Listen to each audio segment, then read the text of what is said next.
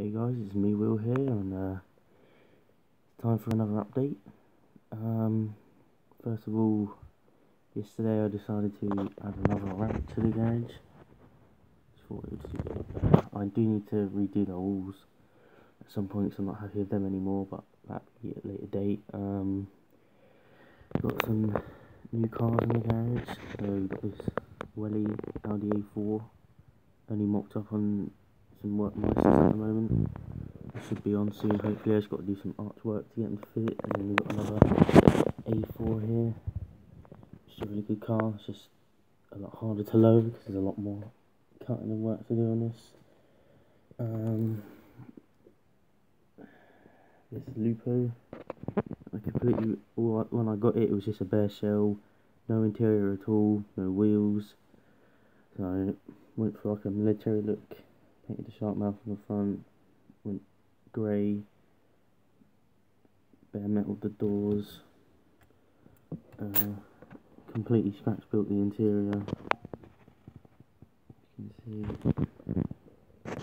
I'm actually really impressed with this.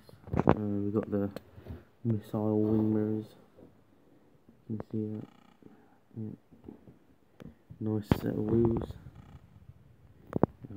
This is a fun build, learned quite a lot from this one.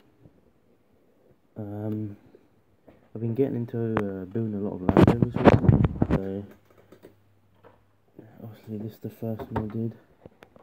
Painted it matte green, new wheels, dirtied it up, roof rack box, some parts on the top, got the winch on the front, painted the eyes, the lights so they look a bit evil.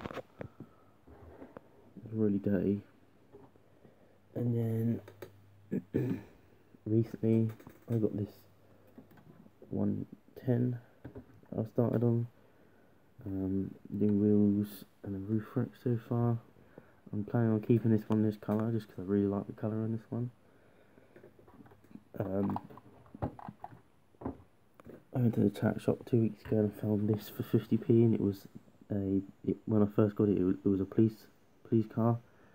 So I painted it matte black, dirtied it up a bit, got new wheels, just some Lego wheels, but they work really well and it still rolls. So yeah, that's pretty cool. And then I started on this one.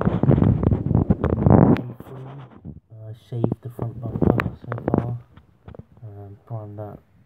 We'll be running on Land Rover wheels, just got to find the other three.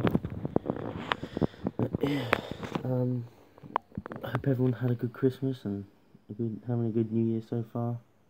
Oh, and painting up my cargo container. It's got a car in it, and then this is really cool. I really like this. I definitely recommend, if anyone finds one of these on eBay, pick it up, because it's just for photos as well. It's just really good.